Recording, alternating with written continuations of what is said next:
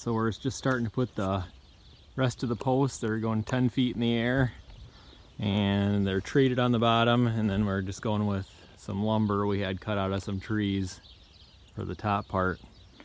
They're just rough sawing 2x6s, and then we screw them together with 3-inch screws, and then we'll put a board across the top of everything before we start putting our trusses on, but a whole bunch more to do.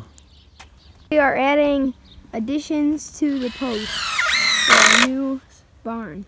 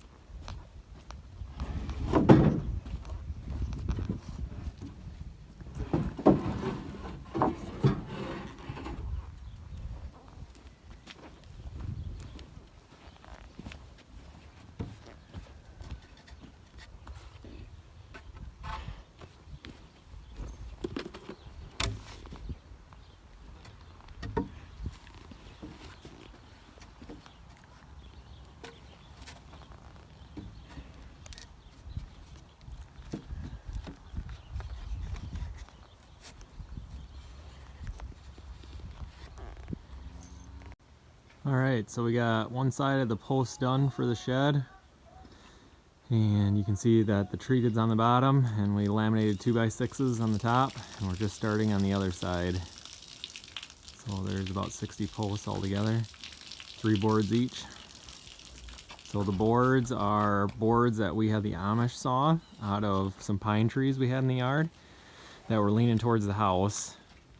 They are rough sawn 2x6s, and the trees were leaning towards the house, so we had them cut out, and we had them saw the boards, and they charged us like $300 for, I think there were like 700 of them or something. The trees were about 110 feet tall. So anyway, there they are. They've been sitting for about 3 years. The boards have been drying out. I'll show you where they're stored at inside an old barn here.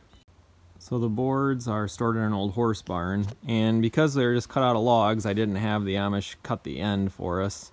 So none of them were square, so we have to, every board, we have to run through a radial arm saw here, and we cut the ends off to make sure everything's square on the boards. And we had 2 piles of these boards, and we ran boards in between, little stickers we call them, that go between the boards, so that way air could get in between them to dry them out. So these are the boards we're using to build our shed, so it's kind of a cool moment. We took down a couple trees that were problems, had them cut into boards, and now we're getting something useful out of them by putting up a new freestyle barn. So anyway, it's kind of a typical project for us. I do most of the work myself, so it's taken quite a bit of time here. We milk cows in the morning and mix feed and clean out the barns and feed heifers and that sort of thing, and that takes quite a bit of time, especially during the winter.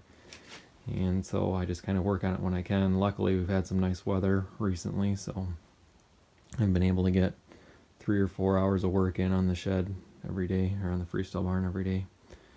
So we're hoping to get some gravel out this week, or some lime screenings out this week to get a base down, and they're calling for rain on Saturday, so it'd be nice to get that stuff done before the rain comes, so we have a good base to work with. It's going to be too cold to pour cement this before spring, so we'll just get some gravel down at least so we can use the building.